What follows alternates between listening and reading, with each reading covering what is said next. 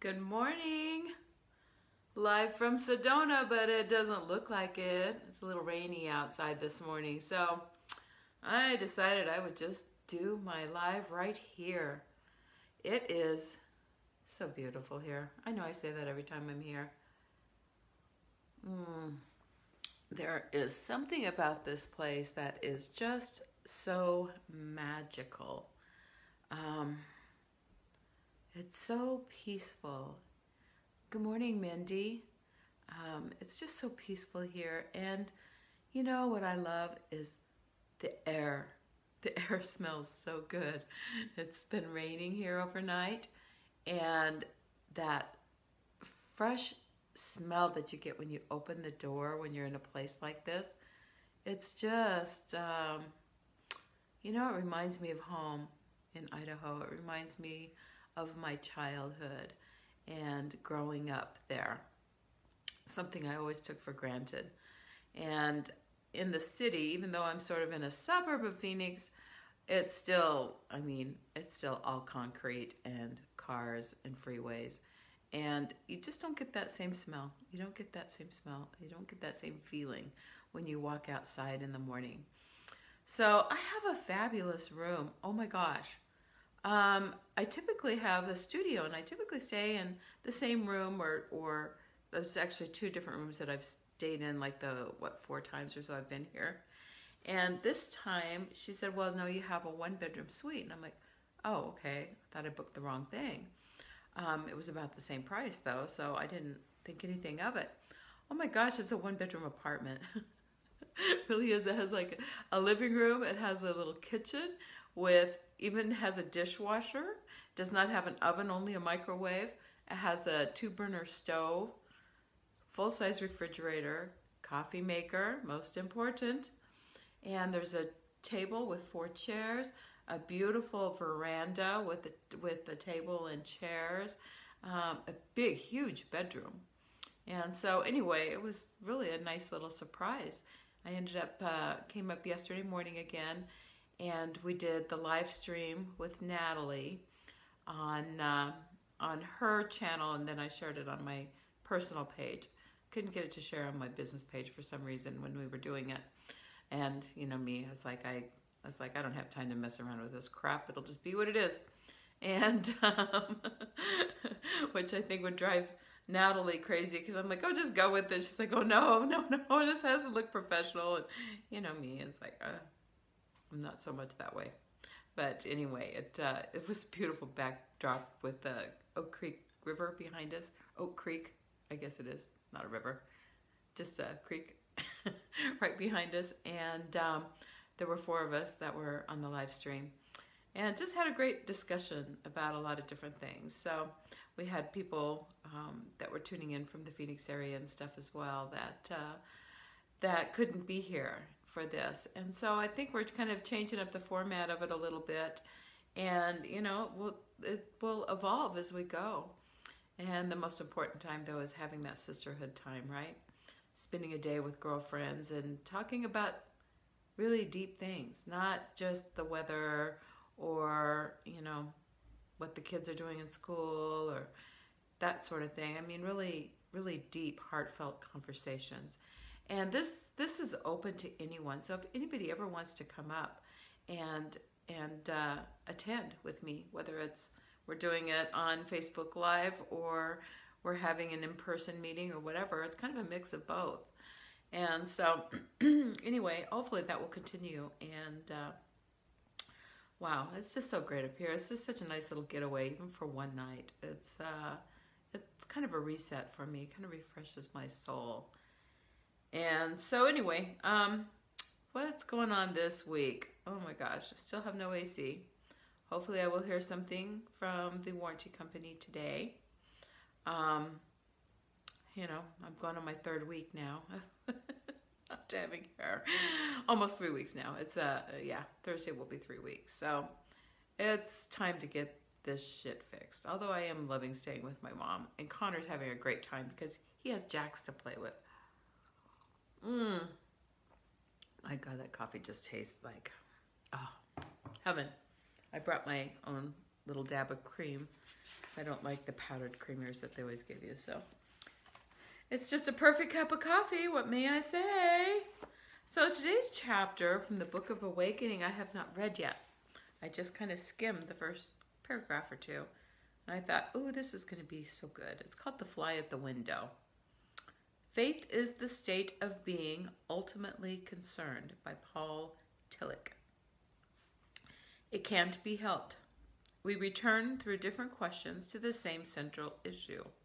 How do we live fully? How do we live in such a way that the wonder of feeling outfuels the pain of breaking? I'm not sure. I am only trying myself.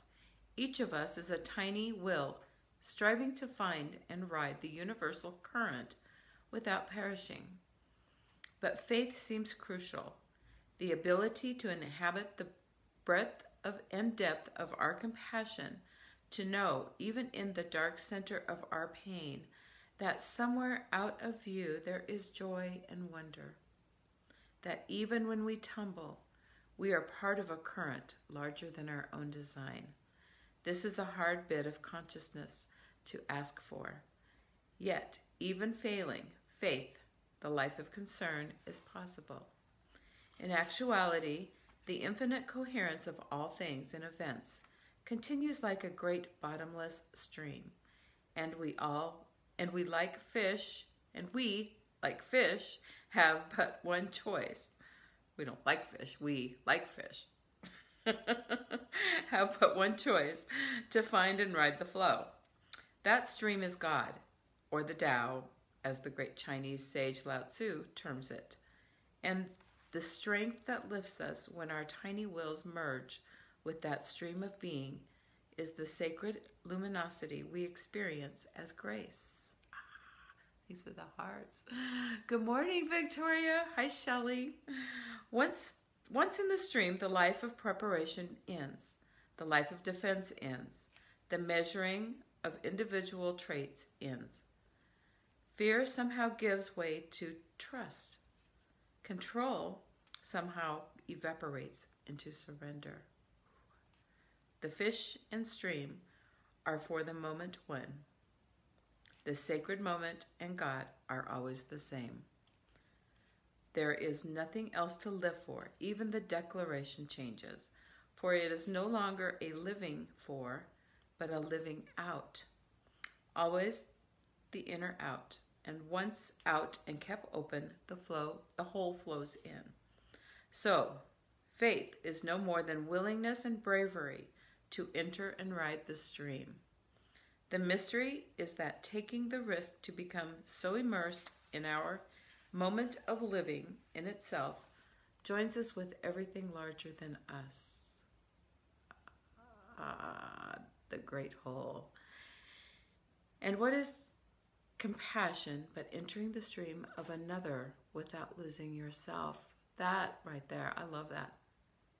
Compassion, entering the stream of another without losing yourself. I remember one summer I was at the window when a fly near the latch was on its back, spinning, legs furious, going nowhere. I thought to swat it, but something in its struggle was too much my own. It kept spinning and and began to tire. Without moving closer, I exhaled steadily, my breath a sudden wind, and the fly found its legs, rubbed its face, and flew away. I continued to stare at the latch, hoping that someday the breath of something incomprehensible would right me and enable me to fly. Isn't that beautiful? Hi, Nancy. Good morning. Isn't that awesome? Oh my gosh. Oh, such a small little act can have such great meaning. And this is what I love about this guy's writing, Mark Nepo. It's, he takes common little everyday things that none of us think about, or probably none of us think about, and he turns it into a lesson. And I love that sort of deep thinking, because I don't always put things like that together very well.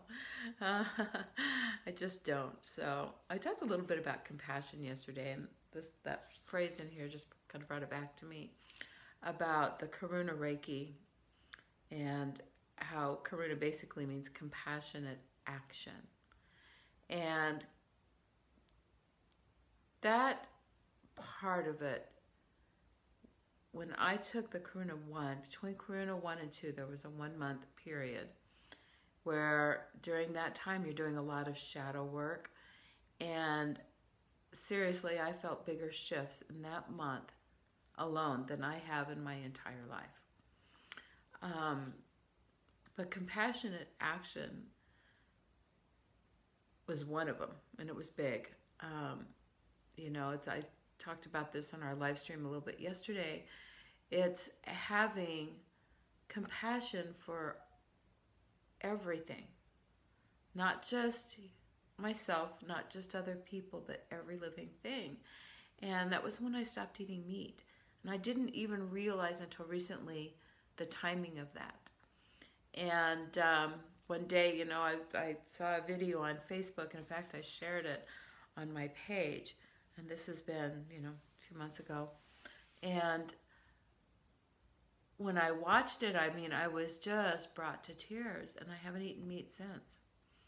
And I was a vegetarian for years and started eating meat again. Gosh, it's been 15, 20 years ago probably when I started eating meat again. And it's the compassion, though, comes from the looking at a cow and just saying, God, I love cows. They are so beautiful. Looking at baby calves and then turning around and having veal for dinner or a steak for dinner or a hamburger. And that was the trigger in me with the Karuna attunements. It's made me walk my talk. And that's always kind of a hard thing to do, when we go through these shifts and being willing to be vulnerable, putting ourselves out there. So that was one of the big shifts in me when I started doing Karuna Reiki. And Karuna Reiki is just, it's beautiful for so many reasons. It's so healing for any abuse in the past, traumas in childhood. They're having really great results with people with PTSD, things like that. It helps to heal in a way that is not so painful. That's what I love about it. When we heal these old traumas and these old things that are in our past, maybe they're not even in this lifetime, maybe they're from another lifetime. Those things surface over and over and over until we heal them.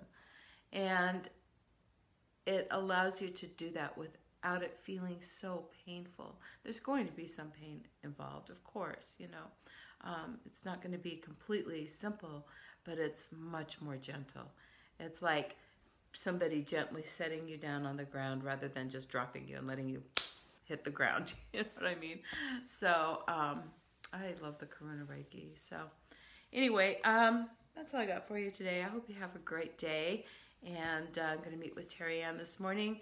We're not going to go to the stupa. It's kind of wet out there. It's not raining at the moment, so I don't know if maybe it's going to kind of clear up or whatever, but I'm going to get down to town a little earlier today just because I know we got more rain and stuff coming, and I don't want to be stuck somewhere in between.